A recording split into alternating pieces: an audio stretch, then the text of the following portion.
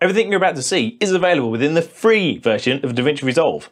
Hey! A couple of the new modifiers found within Fusion within Davinci Resolve 17 will enable you to really quickly and easily start creating your own transitions. You'll be able to do so without adding any manual keyframes. You won't need to do any curves or splines, and these transitions will be totally scalable, so you can make them as long or as short as you like. And last but not least, they will work on any frame rate. How awesome does all of that sound? Unfortunately, it's actually quite easy to do once you get your head around it. So in this video, I'm going to introduce you to those modifiers as well as taking you through the entire process. Of course, if you've got Davinci Resolve 17, you can follow along, but you will need at least a beginner level of Fusion knowledge to do so. In the future, I will do some more specific, shorter tutorials to show you how to create your own transitions. So with all that out of the way, my name's Alex, this is MrAlexTech. Let's open Davinci Resolve and take a look. So first up, we're going to make some seamless whip style transitions. So I'm in Davinci Resolve, I'm on the edit tab. I'm going to grab some clips, just put them on my timeline. I'm going to make sure we've got some overlap because we need the handles when making transitions. So let's just bring that in.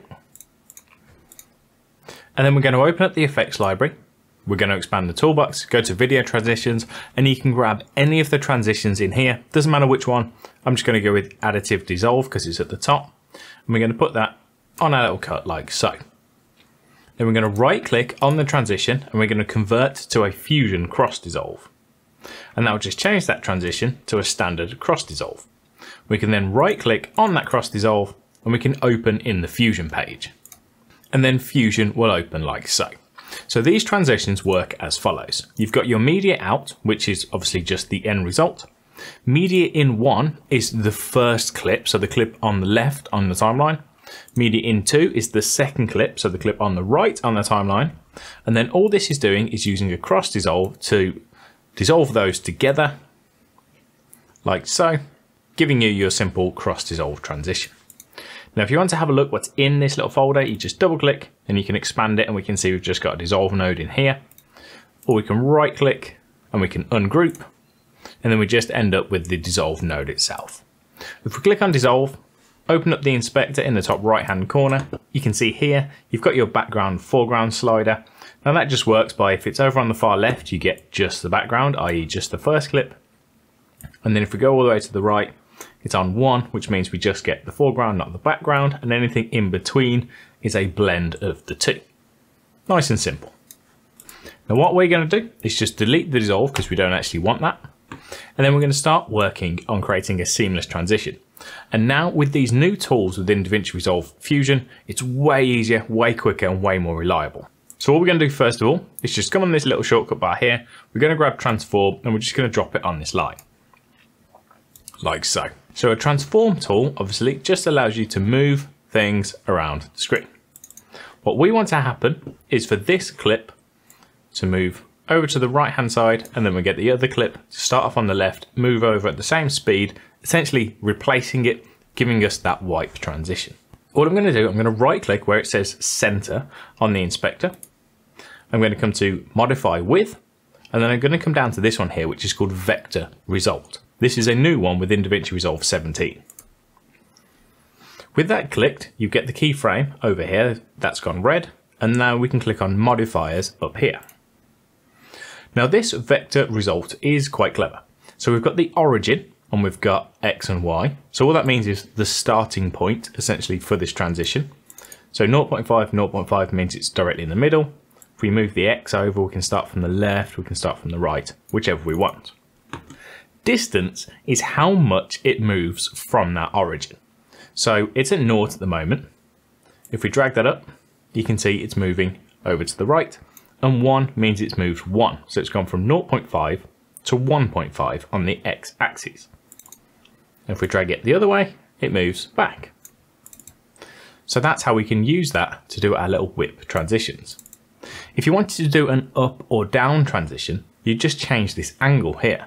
So if I was to change this angle to 90 and then just move the distance, you can see it now goes up or down. Really simple, right? So how do we make it so it animates all the way across?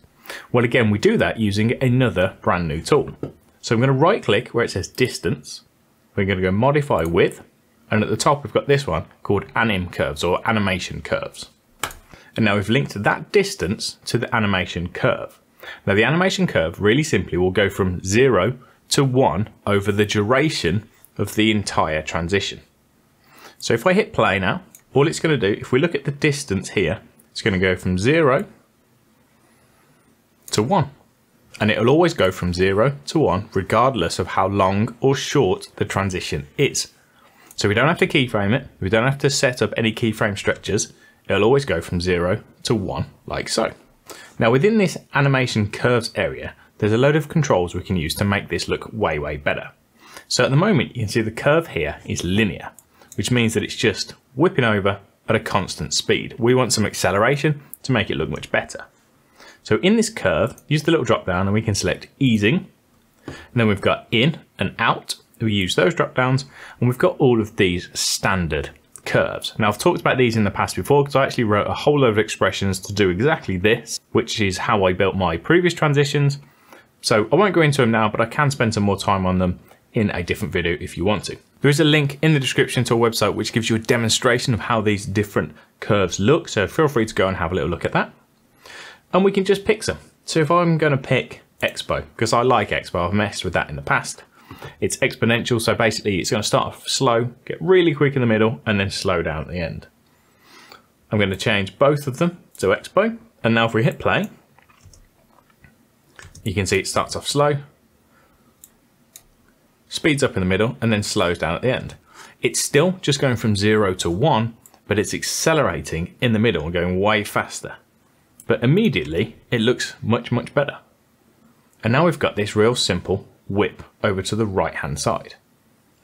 Now while we're in here, we've got some more controls for the animation curves. We've got scaling and we've got timing. So at the moment it's going from 0 to 1. If I change the scaling from 1 to 0.5, so half of what it was originally, you'll see now rather than going from 0 to 1, it'll go from 0 to 0.5. So you have some granular control over the length or how much this transition is going to move, which means in the future we'll be able to do loads of really clever stuff, which we'll come to in another video. I'm going to leave that as 1 at the moment. So it whips over like that. Perfect. So now we're just going to copy this transform node. We'll paste it up here. We'll connect media 2 to that one. We're going to need a merge node, so I'm going to just drag a merge node down here, and then we'll drag transform to that one. We're seeing the wrong clip at the moment. I need to see the other clip, and that's because this transform has been attached to our foreground. We need it on the background. So we're just going to right click on merge, change that to swap inputs, and there we go. Now at the moment, they're both doing the same thing, which is not what we want. So we're going to click on this transform, the one that's connected to media 2.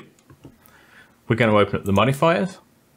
We're going to come down to the vector, and all we need this to do, rather than starting at the middle, rather than starting at 0.5 and moving across the right, we just need to start at minus 0.5 on the x-axis, which means, I don't know if you can see, it's now starting over here on the left. And then as the transition goes through, it's going to come in from the left-hand side, just replacing the previous one, giving us a real simple whip transition. Ignore these empty bits, top and bottom. I've used a wrong clip here for this demo, but never mind, we'll stick with it. So as you can see, we've made, really simply, a quick whip to the right transition. I'm going to jump back into the Edit tab. If I lengthen this out, because we've used those new tools, it will automatically scale to the length that I've dragged it to. That also means it will work on any frame rate, which is really cool. Now, if we were happy with this, all we could do is right click, create a transition preset, give it a name. I'm going to call this Quick Whip Right. Click on OK. In my video transitions here, we'll scroll down until we've got the user area. Ignore all of my ones that are currently in there. And then here we've got Quick Whip Right. We can now preview it. And then whenever we want to use it, we can just drag it from there and it's ready to go. So really quickly and easily, we've made this whip right transition that's scalable and work on any resolution and now sits within our video transitions. We've done no keyframing, we've done nothing fancy, we've just used the existing tools, which is really cool. So I'm going to right click on this one now and go back into the Fusion page. And here we are. So we've done a whip right. Let's say we want to make a whip left. Well, again, that's really quite simple. I'm going to go into my Media 1 transform. We're going to go to the modifiers. And in the scale, it's 1. Now this can go to minus numbers. So if it wanted it to whip to the left, we could just do -1. Now if we have a look, rather than whipping to the right, it's whipping to the left. So cool, we're halfway there. We just need to go to our other transform for our second clip. We need to do the same thing, -1 on the scale. But because this one starts over here, you can see it's whipping to the left. It's actually going further off screen, which is not what we want. So we want this clip to start over on this side of the screen instead. So we're going to go back to our vector result. Rather than being -0.5 in the X, we're going to change that to be 1.5, which means it's going to start over here on the right. All of our ins and out curves are already done. So if we hit play, we've got a real simple whip left transition now. Cool. And then of course you could save this as a transition preset like we did previously. And then you've got a whip right and a whip left. So you can build these up really quickly. Obviously the thing that's missing from this though is our motion blur. So we need to add some motion blur to really make this one look a little bit better. Now there's loads of different ways to add motion blur. I'm going to show you how to use the directional blur node because I can also then introduce a new tool for you to use. So it's really useful. So I'm going to open up my effects library. I'm going to go to open effects. I'm going to go to resolve FX blur and I'm going to grab the directional blur. I'm going to add this after the merge node down here. Now I seem to have a bug with my Fusion. If I click and drag, it won't actually let me release in the nodes for some reason. What I need to do is click on it. It adds it down here to my little workspace and then I can just hold shift and my mouse, drag it, release and put it where I want it. So there you go. That's interesting. Anyway, I'm going to click on my directional blur now that it's attached. And as you can see, we've just got a 45-degree angle blur currently.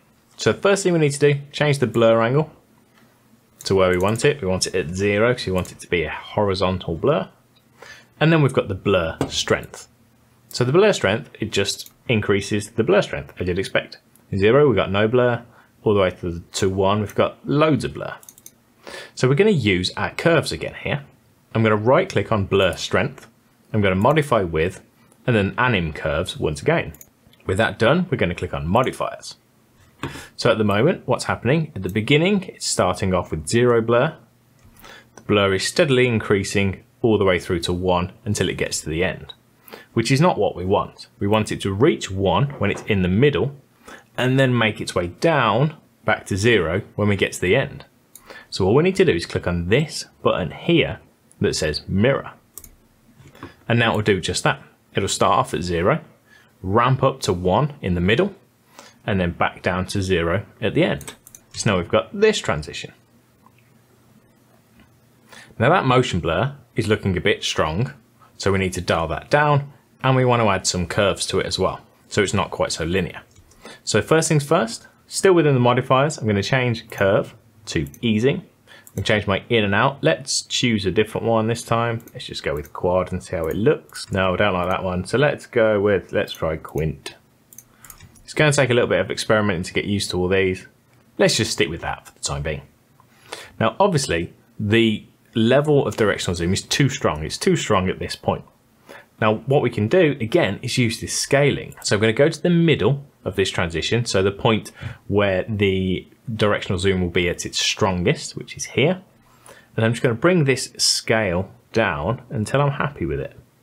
I'm going to go with that. So I've ended up being on 0.413. So now, rather than going from 0 to 1 back down to 0, it's going to go from 0 to 413 and then back down to 0 again. So we can just control the level of the blur. And that looks much more like it. So again, let's jump back into the edit tab. Let's shorten this and we'll hit play. And now we've got a real cool whip transition with motion blur that's completely scalable and will work on any frame rate and of course any resolution as well. So these new tools are super clever and they're going to be really useful for creating your own transitions. There's loads more that you can actually do with this. So I'm going to show you one more while we're here. It's going to be a long video, but there we go. So I'm going to just start completely from fresh. I'll grab an additive resolve. It doesn't have to be that one. It can be anyone, as I say. We'll right click, we'll convert to a fusion. We'll right click again and we're going to open in fusion. This one, I'm going to leave the cross dissolve as it is because this is just a real simple blur between the two. We're going to grab a transform node and put it at the end there. And what I want to do is do a real quick zoom in and then zoom out transition. So with the transform node selected in the inspector, we're going to come down to size this time because we want to increase the size and then decrease the size. So same again, we're going to right click, modify with animation curves. Now what's interesting about size, because I've linked size to the animation curves, rather than it going from 0 to 1, it's actually already scaled it because you can see the size goes from 0 to 5. I don't know why, I assume that was intentional, but that's what it does, it goes from 0 to 5. So we need to amend that. So we're going to click on our modifiers. You can see here now the scale is at 5. I'm going to change that back to 1. And what's happening here is it's starting at 0, it's finishing at 1, which is not really what we want. So first things first, we're going to tick mirror because we want it to zoom in and then zoom out again. And let's have a look this time. So we're starting off at 0, we're going to 1, and then we're going back down to 0. So we don't want it to start at 0 because if we start at 0, we can't see anything because 0 size means you can't see anything. Fortunately, under the scaling, there's this other option called offset. But what that means is you can offset the beginning. So rather than starting at 0, go to 1, we can have it start at 1 and go through to 2. So the scaling's the same. We're still going through 1. We're just adding 1, but we're starting off from a different point. So I'm going to make this offset 1. So now we're going to start off at 1, so you can see it's filling the screen. It's going to zoom in to 2, and then it's going to come back out again to 1 at the end. So now I've got this real quick little zoom in. That's linear, so we want to change the curves. So let's change that to easing, and we'll change that to, let's just go with expo again, because I know what to expect from that one. And now I've got this real quick whip inwards and outwards. Now I want that cross dissolve to be a bit quicker, so let's just modify that. We'll open up cross dissolve, we'll go to the dissolve. This one should already have the animation curves attached because that's used by default. So we're going to go to modifiers, it's linear, we'll change that to easing, we'll change it to expo as well. Let's see if this looks any better. That's starting to look a little bit better. It whips in, dissolves, and then whips back out again. Now again, what we'd really like to do for that, just to really sell the effect, is to hide that transition just a little bit more with some blur.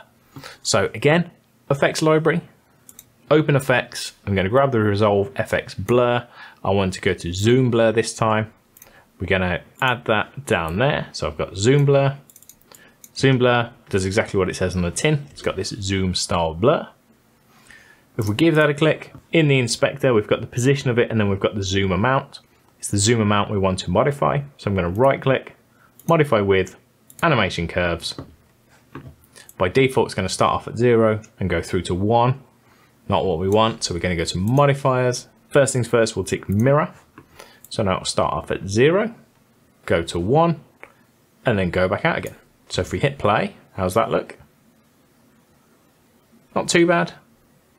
Let's change the curve to something else. Let's just go with that one. And there you go. Now we've got this zoom in out transition with a dissolve and with the zoom blur. So that's working really well. Again, no keyframes, no splining, it's got curves, the transition will work regardless of the length. We can save that as a preset and job done. So hopefully from this video you could really see the potential of some of these new tools available to us to create transitions and titles and loads of other stuff within the Fusion tab.